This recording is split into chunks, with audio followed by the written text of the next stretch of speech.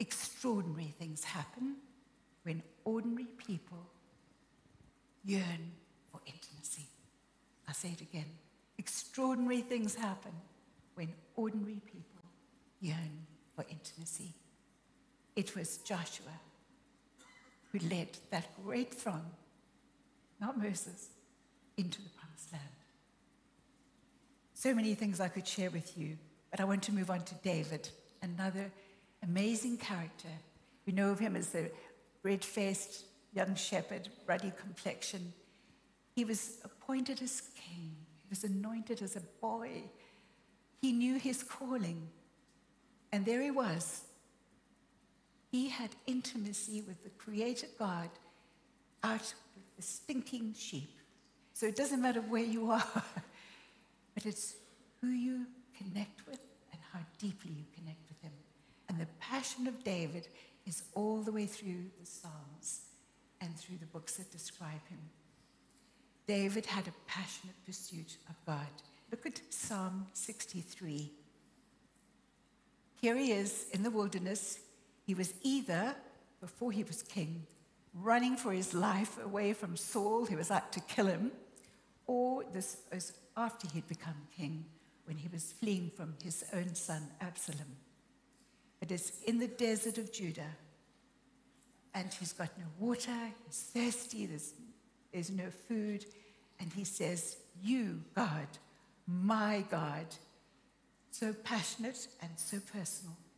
"Earnestly I seek you, I thirst for you, my whole being longs for you in a dry and parched land where there's no water.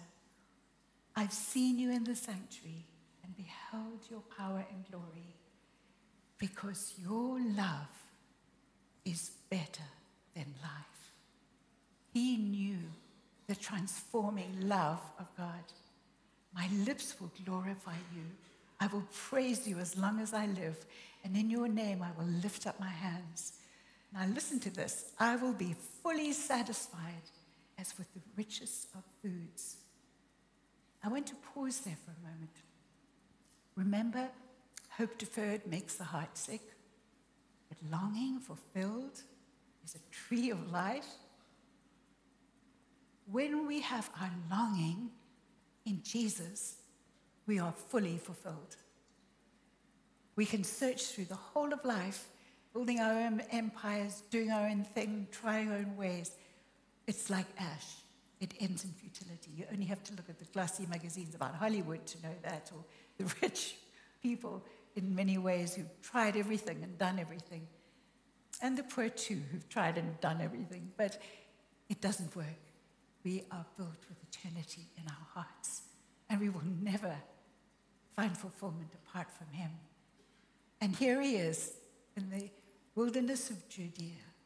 "I will be fully satisfied as with the richest of foods." He is full of joy. "Singing lips, my mouth will praise you. On my bed I remember you. I think through the watches of the night." And those must have been long nights where you were listening for any sound of someone with a knife. "Because you are my help. I sing in the shadow of your wings. I cling to you. Your right hand upholds me." So I just want to say to you that if you have never prayed a prayer of intimacy, look at this prayer of David and pray that to really know God. It's beautiful. He wanted to passionately pursue the Lord. And even in that desert, as I was saying, in spite of circumstances, he felt satisfied as with rich food. He was having a feast with singing in the middle of the desert. And then Psalm 139, "Where can I go from your spirit? Where can I flee from your presence? If I go up to the heavens, you are there. If I make my bed in the depths, you are there. If I rise in the wings of the morning, you are there." So as he goes, "I settle on the far side of the sea. Even there your hand will guide me, your right hand will hold me." There is nowhere you can go to get away from his love. There's nowhere. Romans 8:28 says that nothing will separate you from the love of God. It's absolutely beautiful. David knew he was loved.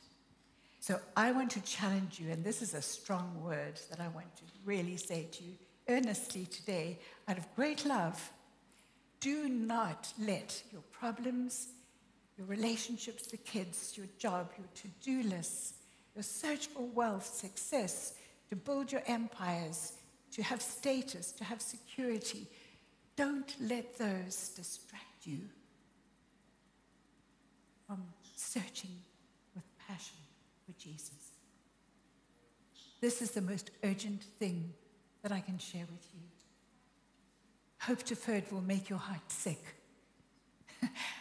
But when your longing is fulfilled and you find him and you know him intimately for yourself, like Moses was saying, he wanted him more and more and more. He wanted to see the glory. He had everything, all of this. He wanted more. David wanted more. David knew he was loved. And that's what I want you to experience.